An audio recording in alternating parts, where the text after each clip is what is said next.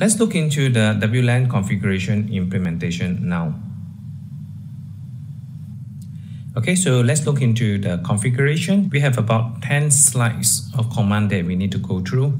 No worry about this because all these commands will be very new to you, very foreign. I'm going to show you one demonstration on how to configure the AP and the AC and the switch. Okay, so for now, just look into what are the commands that are relevant in our configuration. So the first step we need to configure is the AC as a DHCP with an option 43. The option 43, as mentioned, is to determine where is the IP address of the AC. The command for you to do that is the option code. Okay, then we have this option 43 and we configure our DHCP. Now after we configure the address pool, then we configure the WLAN. So first we need to go to the WLAN view. So once inside the view, this is where I mentioned you need to configure your regulatory domain profile, and by default is China, and this is our country code. Okay, so these are the few commands that you can do on the AP. Continue on the next command.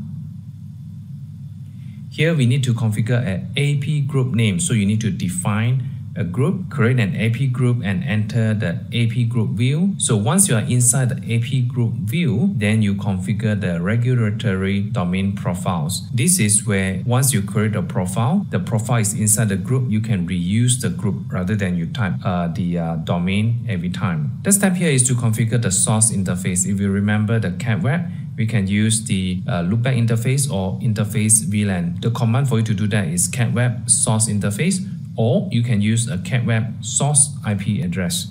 So you can choose either one of them. Next, we need to add the AP in an offline mode, meaning that you can pre-configure what type of AP authentication that you are going to use. Normally, we can actually use the MAC authentication or the sequence number authentication. It's a choice. I'll show you how you can configure that. Here we can configure the AP manually. So you can type AP ID, then you have the AP ID number 1 to 8000 plus. Then you can type the type ID, AP type, AP MAC address, AP sequence number. These are the commands that you can use, and the AP name. Then you go into the AP ID and you add this into the group that we create early on. So for you to view all this configuration, you can use this command called display AP, or you can display AP followed by the AP group.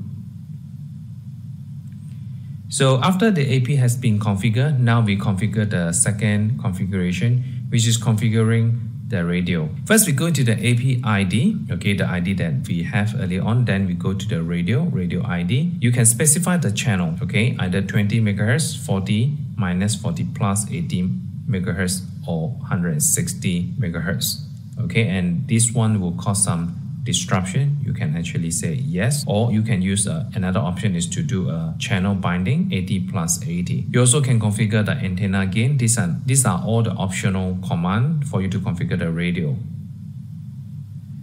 You also can configure the radio power by using this command called EIRP. EIRP basically is to configure your radio power, and you also can configure your distance by using a command coverage distance, and you also can configure the frequency either 2.4 GHz or 5 GHz. Then you also can configure the radio profiles for the 2 GHz, give them a group name, so it's easier for us to use the AP group name, and we can actually bind the profiles into the groups. Now this is an important configuration where we come to a stage to configure our virtual AP. So on the virtual AP, we give them a profile name using the command called VAP-profile name. Then we can configure our profile to use either direct forward or using tunnel. Remember that I mentioned about the cat web tunnel. You have 2 forwarding mode. This is where you can specify that, which is under the VAP. Then you can specify the service VLAN to pre-configure the VLAN in your switch first.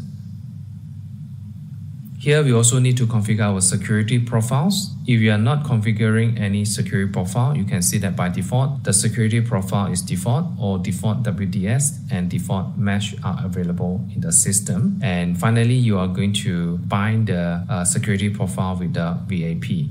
Okay, so this is a VAP profile that we create early on, and under the VAP, we bind this security profile that we created into the VAP profile. Step number 5 under the VAP is to configure our SSID.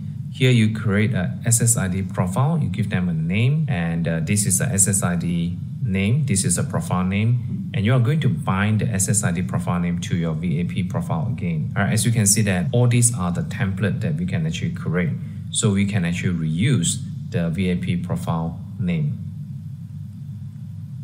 Step number 6 is to bind the VAP profile. We have the AP group name that earlier on we create. Then we bind the VAP profile under the group. And once we have done that, we can verify the virtual AP by using a command called display VAP.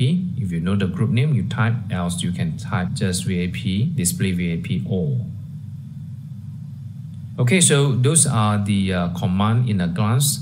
I don't expect that you can memorize all the command. Not to worry, because I'm going to show you the configuration. Here we have a topology.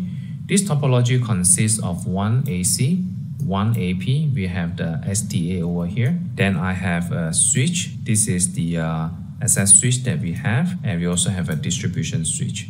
Take note here that we have the VLAN, VLAN 100 and VLAN 101. So let's look into the requirements. So for the VLAN 100, this is a management VLAN. So this is a management VLAN, and the IP address is 1023.100.1. Then we also have a service VLAN. This is our data, VLAN 101, which is 1023.101.1. We configure a DHCP. The DHCP is configured on the AC, and the DHCP is to assign IP address to AP. Then we also have S2. So this is an S2.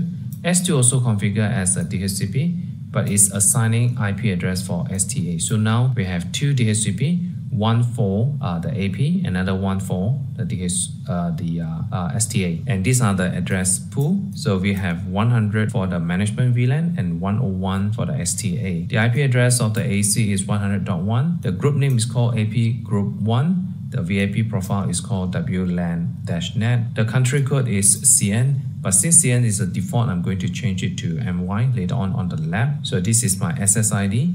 The name of your VAP profile and the SSID is the same. This is a policy that we are using. We are using WPA, WPA2 plus PSK plus AES, and the password is A123456. So this is our security profile, and we also have the VAP profile. The VAP profile is called WLAN-net, and we are using a tunnel forwarding. The VLAN for the service is 101, and this is our SSID profile name that is bind to the WLAN-net. Now this is the lab that we are going to construct, so I'm going to do a demonstration on how you can do this.